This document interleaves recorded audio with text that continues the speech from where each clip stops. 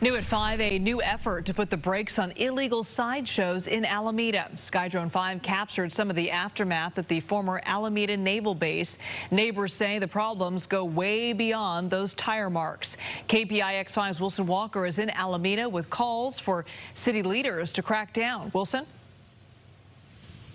Yeah, Liz, here at the former Naval Air Station, the runways, as you know, are closed, but the taxiways where I'm standing, they are effectively open to the public.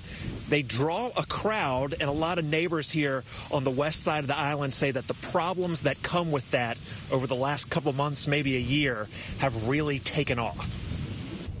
We can sit on our back deck, and every Friday, Saturday night, we do hear the engines going.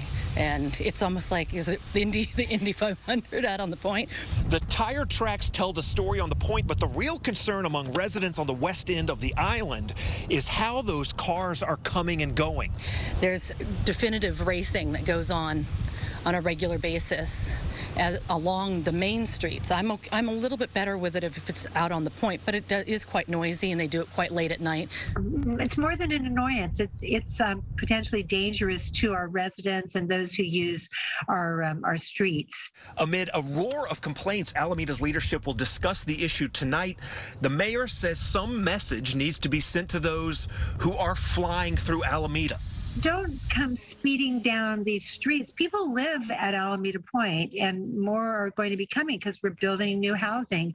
We have 200 homeless families living out here, and every one of their intersections you'll see where people have come up, done circles, drove on. Doug Biggs heads the Alameda Point Collective.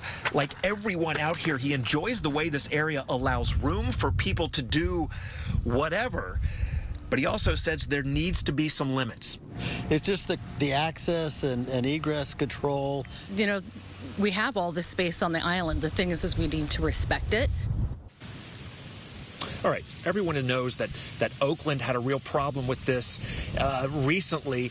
Oakland cracked down, and there's one train of thought out here is that the folks who were sort of flushed out of Oakland have started coming over here for the sideshows. Add to that, Alameda's about to get a new police chief, and guess where they are coming from? Well, the Oakland Police Department. So the mayor thinks that she's about to get some more expertise in how to handle this. And again, no one wants to shut down this kind of really incredible, awesome space out here that gives people a chance to do, well, just about anything. No one wants to close that off, but there does need to be some way to keep people from hauling through town.